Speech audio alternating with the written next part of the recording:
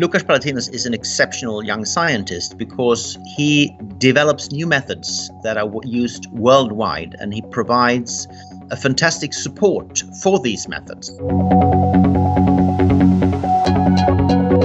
Já se ve svém výzkumu zabývám krystalografií, tedy zkoumáním atomární struktury krystalických látek. On svým výzkumem posouvá vlastně možnosti právě elektronové difrakce, která nám umožňuje stanovit strukturní složení materiálu, jejich strukturu, a v tom je opravdu světovým odborníkem a pohybuje se na naprosté světové špičce. He is extremely innovative.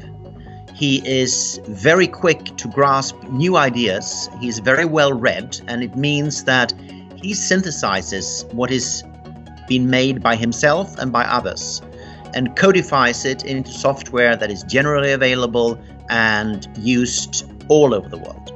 Moje cesta ke krystalografii byla relativně dlouhá a komplikovaná. Začala vlastně od zájmu přes paleontologii a paleoantropologii, a protože tyto vědy jsou blízké geologii obecně, tak jsem se začal zabývat o geologii a posléze můj zájem přitáhla mineralogie, a od mineralogie je již krůček k zájmu o krystaly, který mě nakonec přivedl až k fyzice krystalografie a k práci na strukturní krystalografii.